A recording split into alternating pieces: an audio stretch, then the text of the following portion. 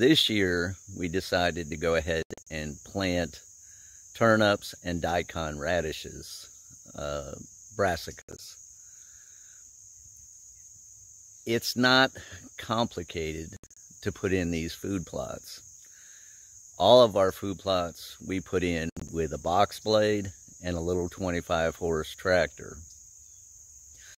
In order to change this from clover to turnips, all I did was come in with my box blade, with the teeth on the box blade set about an inch below the soil. And I just plowed under with the box blade the clover. After that, I come in and weed sprayed about 2 weeks later. And then I waited about 2 weeks, and I come in and box bladed again. And then, after about 2 weeks, we come back in with the box blade set with the teeth about an inch below the soil. And I box bladed the entire food plot again. Then we used the seed spreader on our ATV and just drove around and spread all the seed right on top of the ground.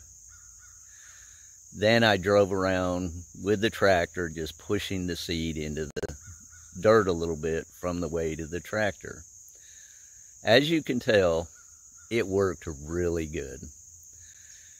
Hopefully this fall we will have deer feeding in these food plots.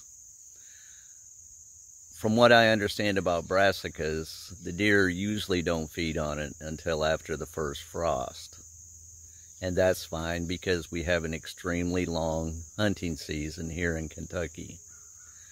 Anyway, ours turned out really well. As you can see, the tree stands right there, and these turned out really good.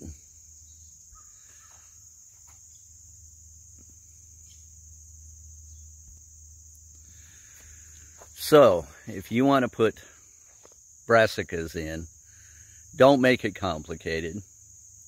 And if you have any questions, just send it to me in a comment. Don't forget to subscribe and give a thumbs up and leave a comment on our channel